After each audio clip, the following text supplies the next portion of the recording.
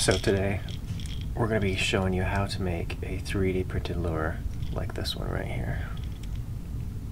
So this is a scaled up version of it. The one we're going to be working with right now for the video is normal size one, but in a future video we're actually going to be using all the ones that we make here today to try to catch some fish with a 3D printed lure.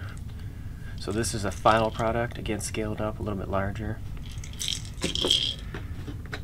And these are the starting templates. 3D printer printed one side and the other side, like so. And it prints them flat on the bed. And then you peel them off. And then you've got two sides that you're going to combine eventually together to form one fish. Now the way 3D printer works is it takes this PLA plastic and it feeds it through the machine, and as it heats up in the machine, as you can see, it'll go through the nozzle and it will come out a very, very thin amount, and then it's going to stack that thin amount into the shape of what you're printing and keep stacking those layers over and over and over and over and over and over and over again until you get results like this. Now, as you can see here, I printed with supports, but these easily break away. You don't have to always use supports, but sometimes it makes life easier.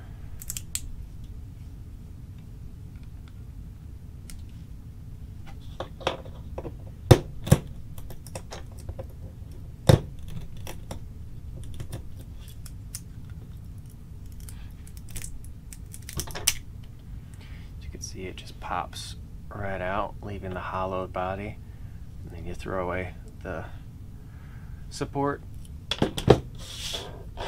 and you do the same for this side as well as the head area right here.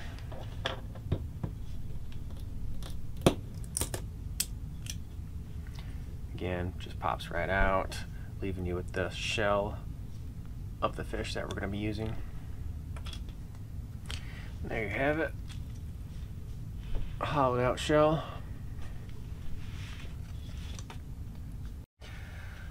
So now we're going to use these little wires that you can use to make fishing lures with, and we're going to take them and form them to fit the fish bodies so that we have a place to actually hook the fish lure, the treble hooks onto. As you can see on this one, I've got it already done, and what we have here is 3 points, one for the top for the line actually attached to, and then front and rear for the treble hooks to attach to. To keep it in place while I'm trying to glue the two bodies together, I use just a little bit of dab of hot glue. So once you do have these wires molded into place, what you can end up doing is finding the other half of it, and you're going to glue these together, matching the body parts like so. But first, what we need to do is add metal bearings so that it gives the fish some weight, because otherwise this is going to float right to the top and not have any action to it. Like I mentioned, we're going to add those metal bearings so that A, gives it a nice little rattle, and again, so that it wants to sit like this in the water and swim. Now this is from Thingiverse. I'll link the page and the credits to who made the actual design for the 3D lure, and they stated that they're modeling off of the rattle trap. So like I said, now we're going to add the metal beads, the bearings.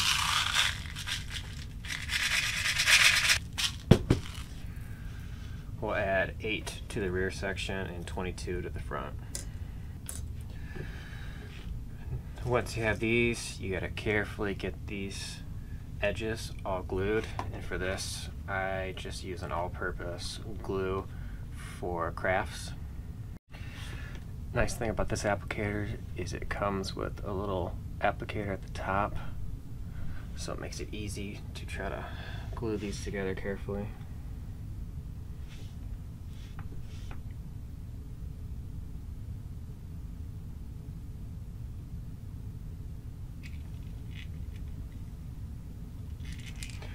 Once you've got the two parts together, you can take a clamp here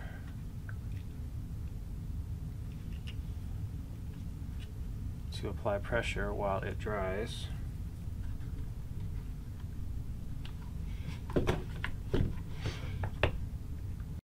Now we're going to leave this set for a little bit while the glue dries, and then we'll come back and start painting it. So once it's done drying, you'll have a result similar to this. One connected piece with a nice rattle to it. Now we just need to paint it. So I'll set up the rig like so to paint it. For the base layer, I'm just going to use a rattle can, cheap and easy. So while that paint dries, we're going to look at the actual time lapse of printing both sides of the lure, so you can kind of get an idea of how it stacks those layers to make 3D prints.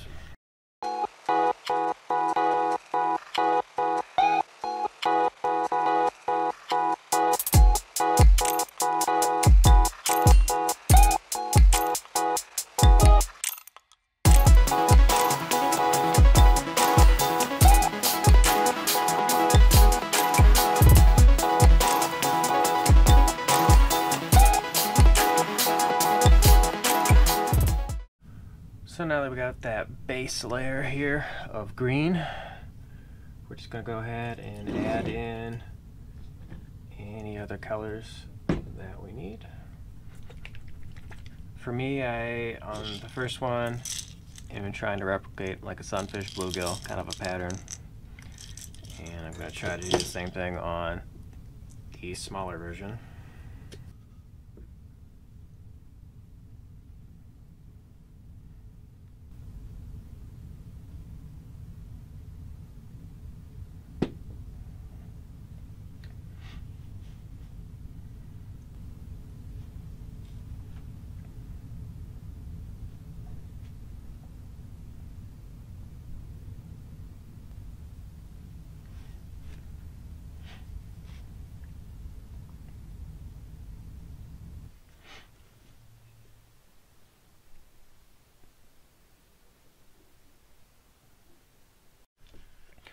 So as you can see now, I'm just using basic craft glue, acrylic paint from the store. You can get this just about anywhere.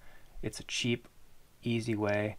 Ideally we could use an air sprayer, but again that's getting kind of expensive, and we're just trying to build a quick, easy 3D printed budget lure here. So this is my overall results. I still gotta let it dry and then put clear coat on it, and then we'll have the final results. So now that we've finished painting and putting a clear coat on, we now have to decide to put what size treble hook on here. So we'll look right here.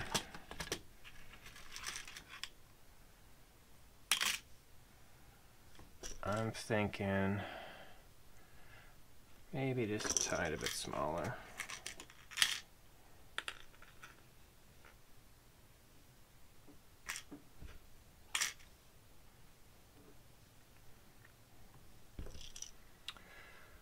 Nice hook about that size should fit it real good.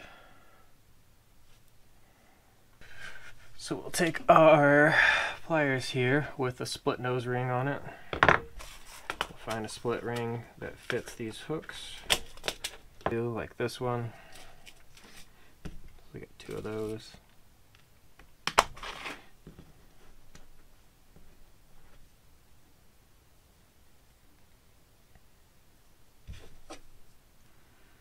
Using your split ring nose pliers, you just thread it on there.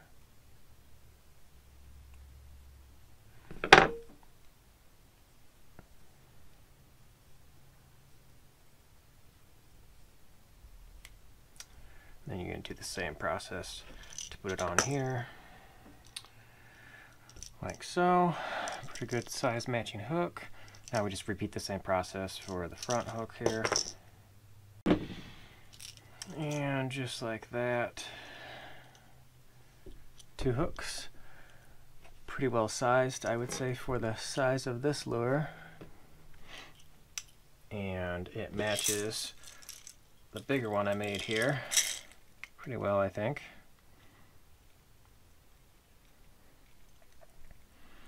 Now again, we're going to try both of these out in a fishing challenge in the future to see what, if anything, we can catch with 3D printed fishing lures from start to finish. So if you like what you saw here, make sure to comment, like, subscribe. Everything helps the channel. Again, in the future, we're going to be doing a video where we try these out. I'll put in a quick little clip where I threw it in the water just to show proof of concept, but otherwise, again, in the future, it's going to be a full video of us using these to catch fish with.